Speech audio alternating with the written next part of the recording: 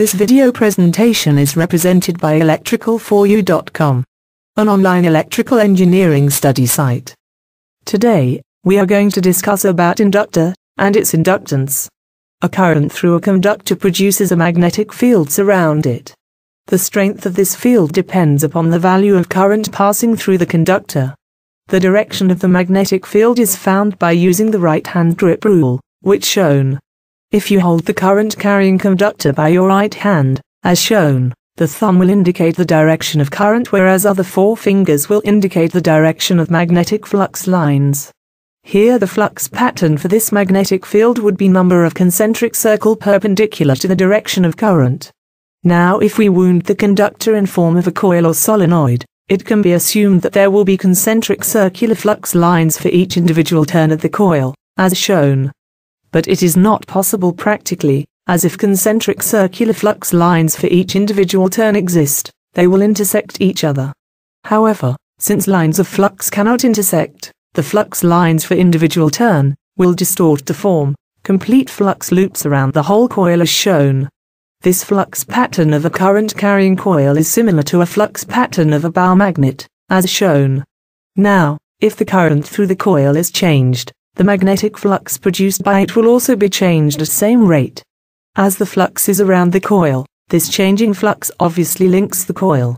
Now according to Faraday's law of electromagnetic induction, if changing flux links with a coil, there would be an induced EMF in it. Again, as per Lenz's law, this induced EMF opposes every cause of producing it.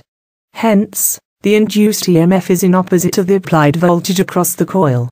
Hence, self-induced EMF in a coil is produced due to its own changing flux, and changing flux is caused by changing current in the coil. So, it can be concluded that self-induced EMF is ultimately due to changing current in the coil. And self-inductance is the property of a coil or solenoid, which causes a self-induced EMF to be produced when the current through it changes. Now, mathematically this can be written as minus E proportional to di dt, where minus E is the induced counter-EMF, di dt is the rate of change of current through the coil with respect to time. The above equation can also be rewritten as minus E equals L into di dt. Say this is equation 1, where L is the constant of proportionality and this L is defined as the self-inductance of the coil or solenoid. This L determines how much EMF will be induced in a coil for a specific rate of change of current through it. However, the induced EMF is basically due to the rate of change of flux linkages.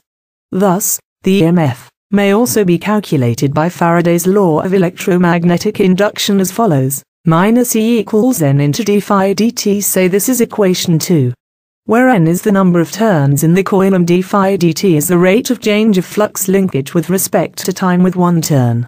Now, from equation 1 and 2, we get L di dt equals N d phi dt, or L di equals N d phi. Integrating both sides we get Li equals N phi, or L equals N phi by I. Say this is equation 3.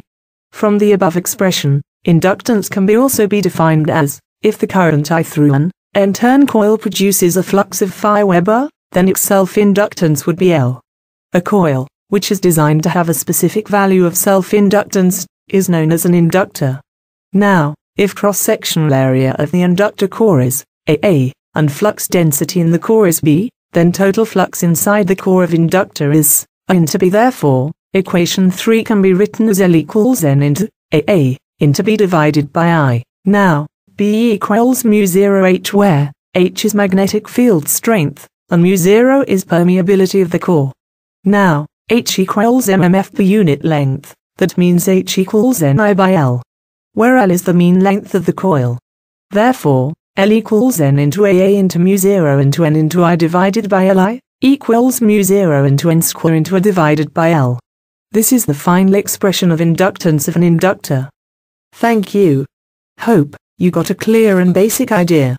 So, please do not forget to watch more technical video presentation, and many more, in electrical4u.com.